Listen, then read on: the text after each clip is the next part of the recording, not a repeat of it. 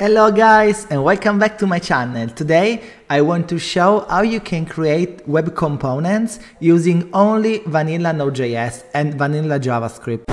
Wait, I'm not talking about Shadow DOM, I'm not talking about all the JavaScript word related to the client-side rendering, okay? I'm talking about server-side rendering. I know that out there are a lot of frameworks that do these things like React, like Astro, like Quick, and every day you have a new framework to do these things. But I think that these frameworks are very heavy to move and they bring with them a lot of code that I don't want in my projects. So I've tried to find a solution by myself and this is the outcome. So now, for example, I want to say width 300 pixel, height 300 pixel, and background color, okay, red, okay. For example, here I want to insert a paragraph and I want to say here hello. If I go inside my HTML, I can invoke my components by say card components, which is the folder name, and inside the triple dash we are able to declare the component's name, card components, and we don't have any other variable here, so I can save my HTML file. If I refresh the page, as you can see here, we have this code, and if I refresh the page here, we have these components here. But doesn't end here, my friends, because with this feature we are able to make dynamic components. Yes, and I will show you how we can do that. So first of all, we have to go inside our index.html file of our components, and here we can declare a variable like that, and we can say paragraph, for example. Let's save our component HTML file, and here inside this markup we can say paragraph, okay, and say, for example, some random paragraph. And if I save here and I refresh, as you can see here, my friends, we have some random paragraph. So I can copy these components along in my project in this way. And for example, I can change in every single string here value in this way. Okay, let's save, and as you can see here, we have every time a different variable. And to bring this feature inside your project, you don't need any module, you don't need any framework, you don't need any heavyweight framework, you don't need anything. You need only one helpers.js files with less than, let's see, 150 lines of vanilla JavaScript. That's all, guys. You don't need anything else. And another thing that I want you to notice is that if you delete every component inside your HTML source code like this, okay, and you save the HTML file, if we go inside the source code that we have before, as you can see, we have a style tag inside our HTML file, okay, inside our source code with all the style of our components, okay? And I want you to notice that I even restart my Node.js server, okay? So I simply delete all my components inside my index.html file, I save my index.html file, and now if I refresh the page, as you can see, we don't have the style and we don't have the component. So this means that the feature that you have built bring the components inside your project and is related style only if you invoke them inside your HTML file. So you will be sure that in your project, in every HTML page of your project, you will have only the component related CSS code you need. If I go back, okay, and for example I want to delete all the components but take only the hamburger button, and I save my index.html. If I reload, as you can see here, we have only the styles of our components, okay? And this means as well that if you are using the same components more time, this feature is able to import that component styles only one time, okay? In this way, you don't have the same code repeat over again.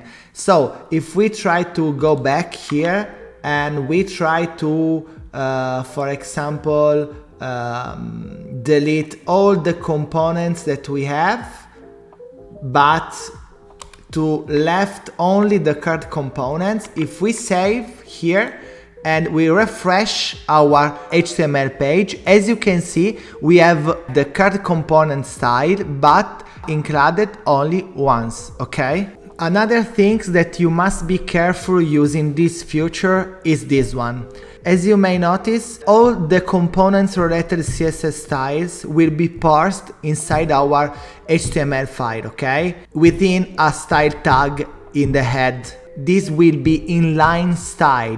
This means that will be fast, okay? But there is no separation, okay? There is no absolute separation between components. So in order to avoid CSS class conflicts, you have to carefully name your CSS class. For example, if we go in our card component, a good strategy is to name every single class of these components with the component name himself.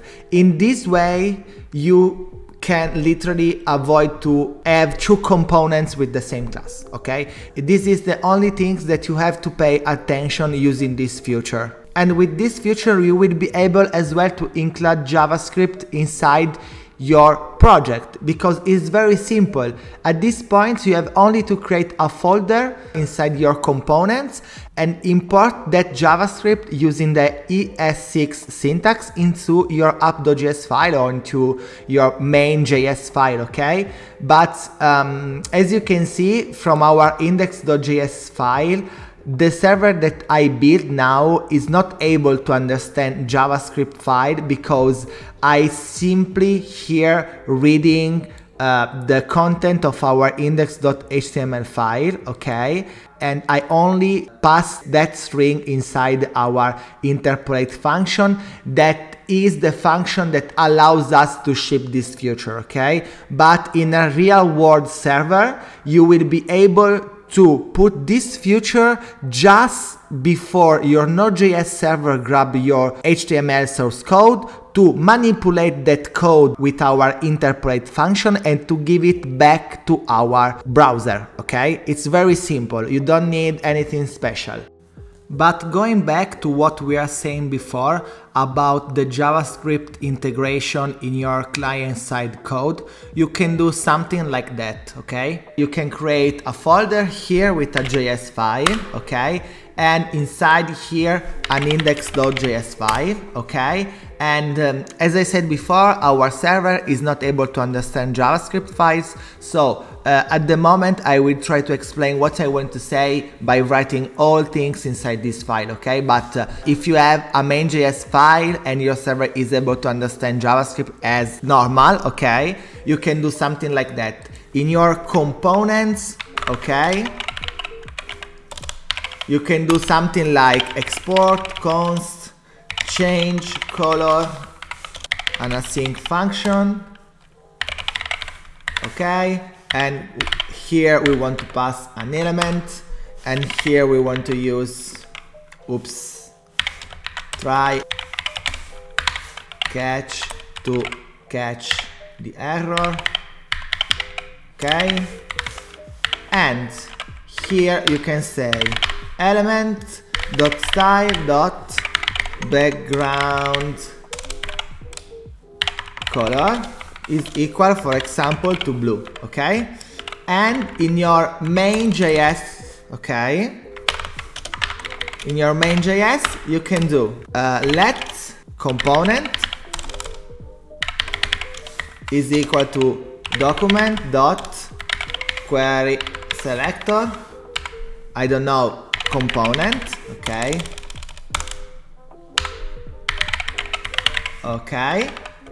and you can do something like that, component dot add event listener, for example click, and here you can do async function, okay, and here you need to wrap all inside a try catch block, okay, another time, and you can do something like that, await, okay, import, okay, I don't know, the folder of your components, so in this case will be components, card, components, JS, index.js, and here, okay, you will have change color, okay, and here you will pass our element, okay, that will be, for example, here the component, okay. In this way, when your browser will load your main HTML file or your HTML file and will load your main JS, you will load only the JavaScript needed to trigger the events, okay? The function will be here and will be called, okay, only if the users click on that element, okay? In this way, you are able to ship application with very low JavaScript, okay, and very high performance.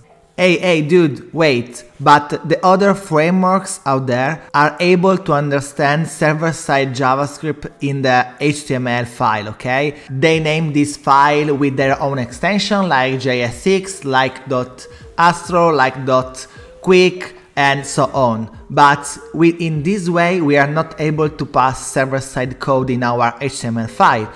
And guys, this is not true, because I have a version of this feature that I use for myself that is able to understand server-side code from your HTML source code. So in this way, you are able to make database call and you are able to render into your browser, okay, the data that you need, that you gather from your database, and in this way, using these things in combination with the feature that you see before, that you are able to put variables inside your components, you will be able to create dynamic components using the data that you gather from your database, okay? But I don't want to show this feature now, because if you are interested in this feature, let me know in the comments below. If we arrive at least 10 or 15 comments and 10 and 15 like, I will ship this feature also to my YouTube friends, okay? And now, who wants to know how this feature works? I think nobody, okay? So I will upload this feature on GitHub. If you want to take a look at the source code and how we can manipulate these strings, you can feel free to go there and look by yourself. But are all things that are very understandable by everyone, okay? So I don't want to waste your time by explaining what this code do line by line, okay? If you are interested in these things, you can do to take this code and maybe you can improve it. Thank you very much, guys, for watching my videos. I hope that you like this video. If you want to support more content like this and you want to support my channel, please let me know in the comment below what you think about it. If you have something to improve, if you have some new ideas, we can do things together, okay? No problem. At the end of the day, thank you for watching my videos. See you the next one.